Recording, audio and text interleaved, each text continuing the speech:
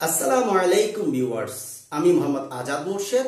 কাছে কিংবা দূরে, দেশে কিংবা বিদেশে, যে যেখান থেকে আজকের এই ভিডিওটা দেখছেন, সকলকে আমি অন্তরের অন্তরস্থল থেকে আন্তরিক ধন্যবাদ এবং কৃতজ্ঞতা জানাচ্ছি। আমরা আজকে যে বিষয় নিয়ে আলোচনা করব সেটা হচ্ছে নবম ও দশম শ্রেণীর পাঠ্য বইয়ে বিদ্যমান অনুশীলনী 4.1-এর সূচক অঙ্ক থেকে। আমরা আজকে সূচক অঙ্ক থেকে কিছু সমাধান জেনে নিব। আমরা আজকে যে ম্যাথগুলো করতে যাচ্ছি সেগুলো হচ্ছে পাঠ্য বইয়ের 17 নম্বর, 18 নম্বর, 19 নম্বর এবং 20 নম্বর অঙ্কের সমাধান। আজকের ক্লাসটা অনেক বেশি ইম্পর্টেন্ট। কেন ইম্পর্টেন্ট বলছি সেটা হচ্ছে এই জন্য, কারণ এসএসসি পরীক্ষা কিংবা নবম ও দশম শ্রেণীর অর্ধবার্ষিকী কিংবা বার্ষিক পরীক্ষায় যদি সূচক অঙ্ক থেকে ম্যাথ আসে, তাহলে এই 20 নম্বর ম্যাথটা আসার সম্ভাবনা প্রায় 50%। তাহলে আজকে যে কাজটা করতে হবে, মনোযোগের সহিত অঙ্কগুলো বুঝতে হবে। আমরা যদি 17 নম্বর, 18 নম্বর, 19 নম্বর ম্যাথগুলো ভালোভাবে বুঝে থাকি, তাহলে অবশ্যই আমরা 20 নম্বর ম্যাথটা খুব সহজেই করতে পারবো। তাহলে আর দেরি না করে চলে যাচ্ছি মূল পর্বে। আমরা এগুলা করছি সমাধান, সেহেতু আমি লিখে রাখছি সমাধান করে।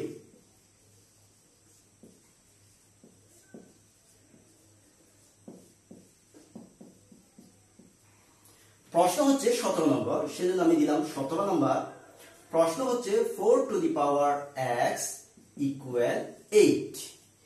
এর আগে যে কাজটা করতে হবে, এই ম্যাথগুলা জানার জন্য আমাদেরকে যে সূত্রটা জানতে হবে সেটা হচ্ছে, আমরা যে কোনো একটা সংখ্যাকে বেস হিসেবে ধরে নিব।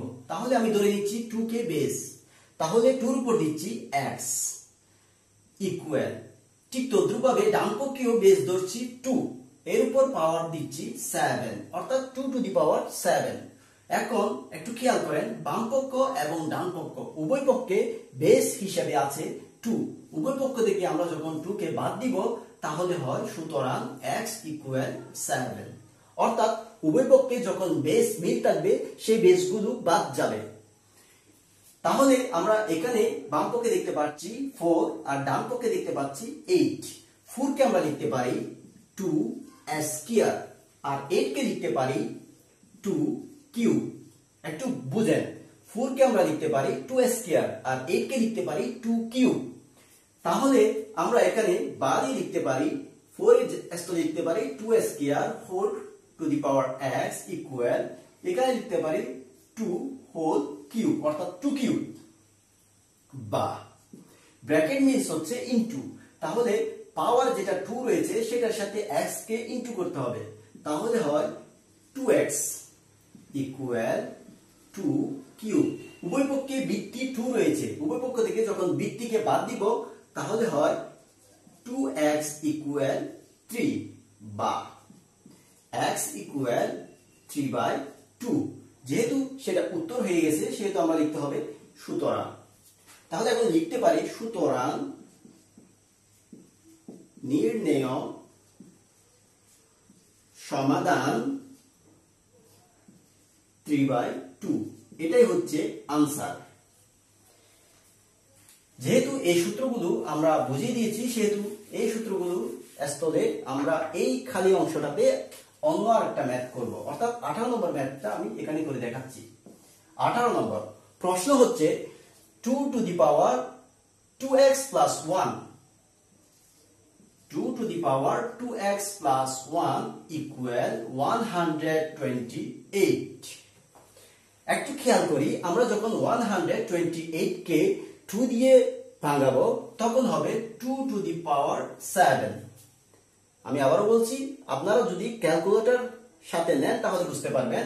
আপনারা যদি ক্যালকুলেটরে দেন 2 to the power 7, than equal দেওয়ার সঙ্গে সঙ্গে আসবে 128। তাহলে আমরা বুঝতে পারলাম 128 কে 2 দিয়ে ভাঙানো যায়। বা 2 to the power 2x plus 1 equal 2 to the power 7। বা উভয় পক্ষ থেকে বেস অর্থাৎ 2 বাদ দিব, তাহলে বাকি থাকে 2x plus 1 equal 7। বা 2x equal 7 minus 1। পক্ষান্তর করলাম।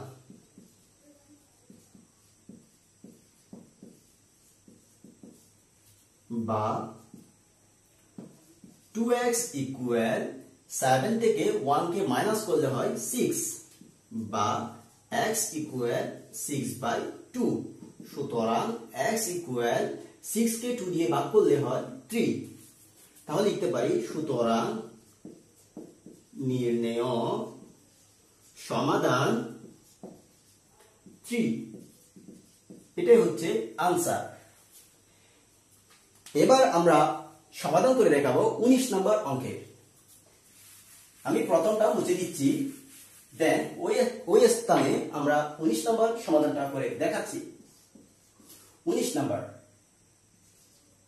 √3 whole to the power x plus 1 equal রুটের এই স্থানে 3 দিলাম আর রুটের ভেতরে দিলাম 3 whole to the power 2x minus 1 বা রুট মানে হচ্ছে পাওয়ার হিসেবে আসে হাফ। তাহলে আমরা রুট তুলে ফেললাম আর পাওয়ার হিসেবে দিলাম হাফ x প্লাস 1 আর রুটের এই স্থানে যদি 3 থাকে আমরা বলেছিলাম পাওয়ার হিসেবে আসবে 1/3 whole to the power 2x minus 1।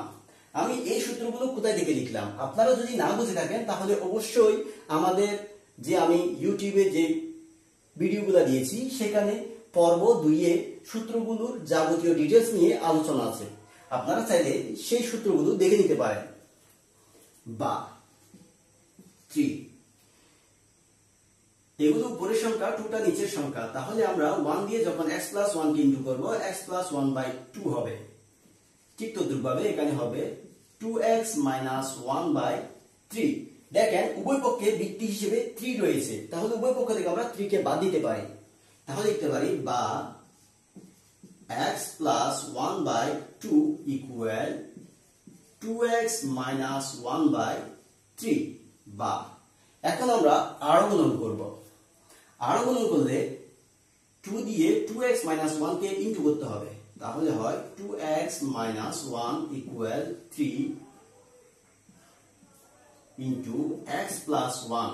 এটার নাম হচ্ছে আরো গুণন করে বা 2 দিয়ে 2x কে ইনটু করলে হয় 4x মাইনাস 2 দিয়ে 1 কে ইনটু করলে হয় 2, 3 দিয়ে x কে ইনটু করলে হয় 3x, 3 দিয়ে 1 কে ইনটু করলে হয় 3 বা x সবগুলো এক পাশে থাকবে। তাহলে আমরা x গুলাকে বাম পক্ষে নিয়ে আসলাম আর সংখ্যাগুলোকে ডান পক্ষে নিয়ে গেলাম। এটার নাম হচ্ছে পক্ষান্তর করে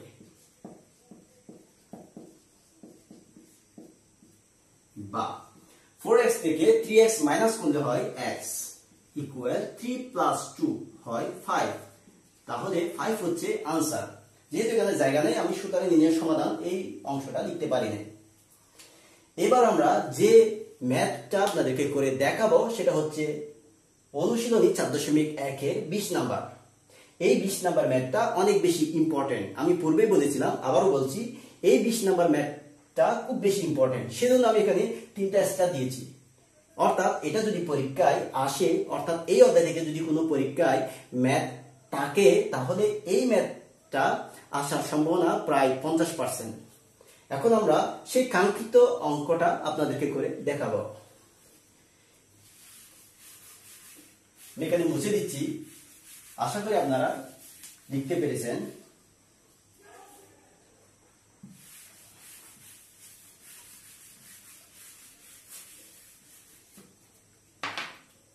নম্বর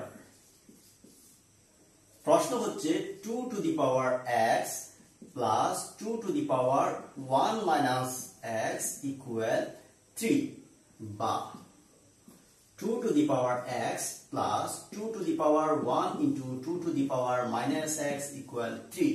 খেয়াল করেন 1 minus x এটা পাওয়ার হিসেবে রয়েছে কার উপর? 2 এর উপরে। অর্থাৎ 2 এর উপরে 1 minus x দুইটাকে আমরা আলাদাভাবে লিখতে পারি। সেজন্য আমি লিখলাম 2 power 1 into 2 power minus x। অর্থাৎ 2 টার উপরে যেহেতু দুইটা রয়েছে আমরা 2 কে বেস রেখে দুইটাকে আলাদাভাবে লিখতে পারি বা 2 to the power x plus 2 এর উপর পাওয়ার 1 থাকলে হয় 2 আর 2 এর উপর পাওয়ার মাইনাস x এর কারণে হবে 1/2 to the power x equal 3 বা 2 to the power x plus 2 কে 2 নিচে হবে 2 to the power x equal 3।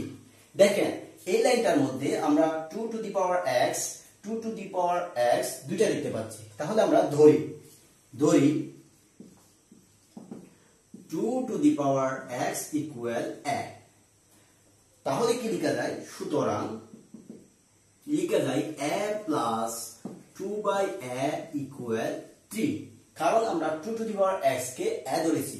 তাহলে 2 টু দি পাওয়ার x যেখানে রয়েছে সেখানে আমি a লিখতে পারবো, বা এটাকে লসাগু নিচ্ছি, লসাগু নেওয়ার ফলে এখানে হবে a স্কয়ার আর এখানে হবে 2 ইকুয়াল 3।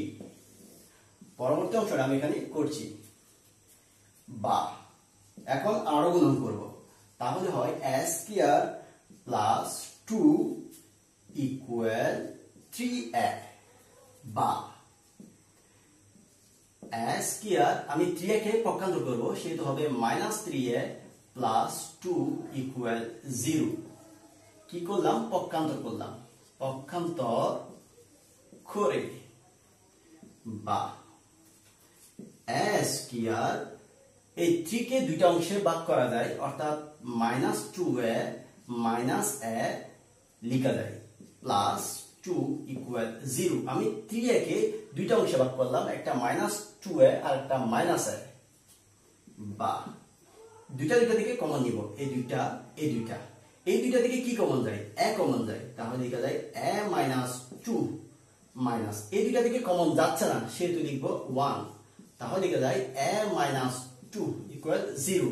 এখন বলতে পারেন এখানে মাইনাস আসলো কেমনে? আমি যেহেতু মাইনাস কমন নিয়েছি, মাইনাসে প্লাস, সেহেতু এখানে আমি মাইনাস দিতে হবে, যেহেতু মাইনাস নিয়েছি প্লাসটা মাইনাস হয়ে যাবে। a -2 একটা লাইনের মধ্যে দুইটা, এই দুইটা থেকে একটা কমন নিব, তাহলে হয় a -2, বাকি যেটা রয়েছে অর্থাৎ যেগুলো রয়েছে সেগুলোকে আমি ব্র্যাকেট দিয়ে লিখব a -1 ইকুয়াল 0। এখন লিখতে হবে হয় a -2 ইকুয়াল 0 বা a ইকুয়াল 2। এখন এত ছিল না, আমরা সেটাকে ধরে নিয়েছি, সেটা ছিল 2 টু দি পাওয়ার x, সেহেতু আমরা a এর রেশিও লিখব 2 to the power x equal 2। এই 2 এর উপর আমরা চাইলে 1 দিতে পারি, কেন? কারণ কোন একটা সংখ্যার উপর যখন পাওয়ার হিসেবে 1 ইউজ করা হয় তখন সেই সংখ্যাটাই আসে। আমরা যদি দিই a টু দি পাওয়ার 1 তাহলে হবে a, যদি দিই 10 টু দি পাওয়ার 1 তাহলে হবে 10, যদি দিই 120 টু দি পাওয়ার 1 তাহলে হবে 120। তাহলে আমরা কি বুঝলাম? কোন একটা সংখ্যার উপর পাওয়ার হিসেবে যখন 1 বসাবো তখন সেই সংখ্যাটাই আসে। সুতরাং x ইকুয়াল 1 অথবা a -1 ইকুয়াল 0 বা a ইকুয়াল 1 বা 2 to the power x equal 2 to the পাওয়ার 0। কোন একটা সংখ্যার উপর পাওয়ার হিসেবে যখন 0 বসানো হয় তখন সেটা 1 হয়। যদি আমি লিখি 120 টু দি পাওয়ার 0 তাহলে হবে 1, যদি লিখি 175 টু দি পাওয়ার 0 তাহলে হবে 1, যদি লিখি a টু দি পাওয়ার 0 তাহলে হবে 1। তাহলে আমরা কি বুঝলাম? কোন একটা সংখ্যার উপর পাওয়ার হিসেবে যখন 0 ইউজ করা হবে তখন সেই 1 আসবে, সেই সংখ্যাটা আসবে না।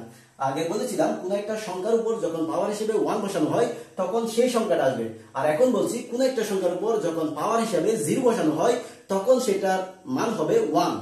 তাহলে 2 টু দি পাওয়ার 0 হবে মান 1, যেহেতু উপরে 1 রয়েছে সেহেতু আমরা লিখতে পারি 2 টু দি পাওয়ার 0, তাহলে লিখতে পারি সুতরাং x ইকুয়াল 0। তাহলে আমরা দুইটা মান পেলাম, একটা হচ্ছে 0 আর একটা হচ্ছে 1, তাহলে লিখব সুতরাং নির্ণেয় সমাধান 0 এবং 1, এটাই হচ্ছে আনসার। আজকের এই ক্লাসটা যদি আপনাদের ভালো লেগে থাকে তাহলে আপনারা অবশ্যই আপনার ফ্রেন্ড কিংবা রিলেটিভদের এই ভিডিওটা শেয়ার করবেন। পরবর্তী ক্লাস দেখার আমন্ত্রণ জানিয়ে আমি আজকের মতো আপনাদের কাছ থেকে বিদায় নিচ্ছি। আসসালামু আলাইকুম ওয়া রাহমাতুল্লাহ।